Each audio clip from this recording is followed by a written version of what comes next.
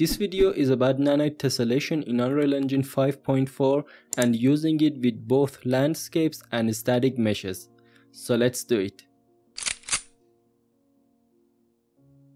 Right click in the content browser and create a new material. By default, the displacement pin isn't available. We should manually add it to the engine. Close the project and open the project folder. Go to the config folder and open the default engine file. Scroll down until you see the renderer settings. Add these two lines to the file. You can copy them from the description. Save the file and close it. And open the project again.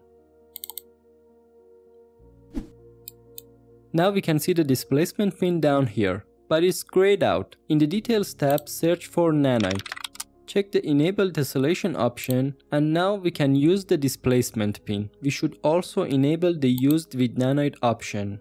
The difference between world position offset and displacement is that world position offset can only operate on the original mesh vertices, but Nanite displacement tessellates the mesh at runtime into additional triangles to conform to the detail of the displacement map. It only generates as much triangle detail as required for the current pixel density.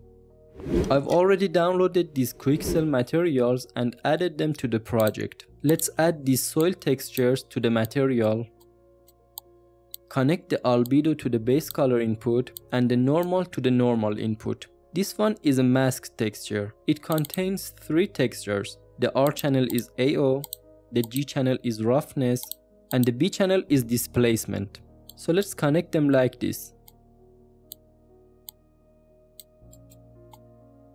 Let's also convert all of them to parameters.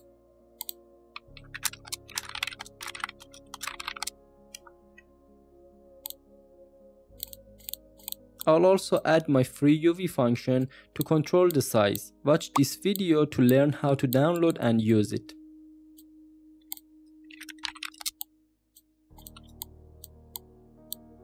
Apply and save the material.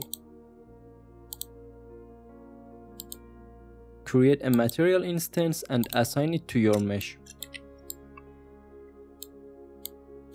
Keep in mind that the mesh should be Nanite, so if you haven't already done it, right click on the static mesh in the content browser and under Nanite, enable it. This is how it looks when Nanite is disabled and this is how it looks when it's enabled. Open the material instance.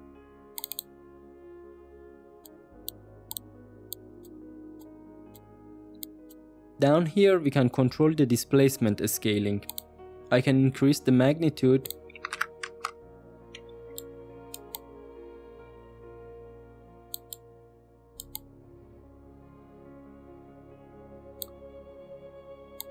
or decrease it. If I change the view mode to Nanite triangles, we can see the tessellation happening.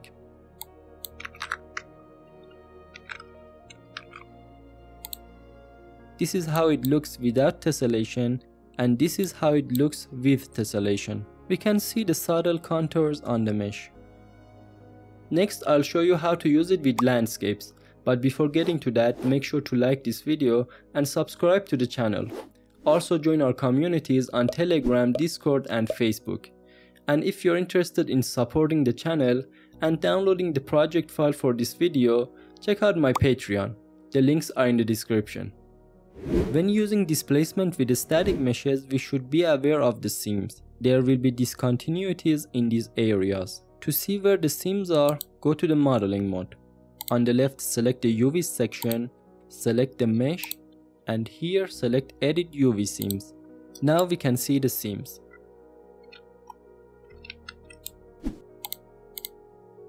And these are the sphere seams.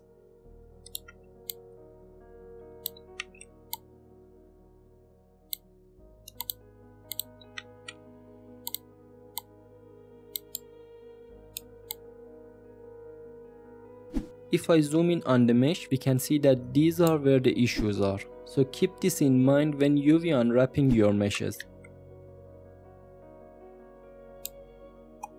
Select the landscape and scroll down in the Details tab until you see the Landscape Material section. Duplicate the material instance we created earlier, then drag and drop it here. Just like the mesh, we should convert our landscape to Nanite. So search for Nanite and enable it from here. Then click on Build Data. Wait a few seconds and it looks really bad.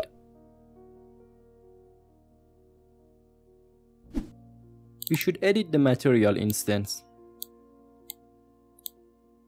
I'll increase the size to 2.5 and decrease the displacement magnitude to 0.1, and now it looks way better.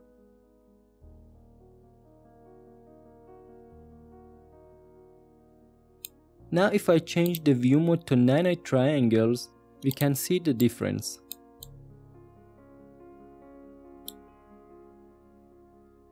This is without tessellation and this is with tessellation.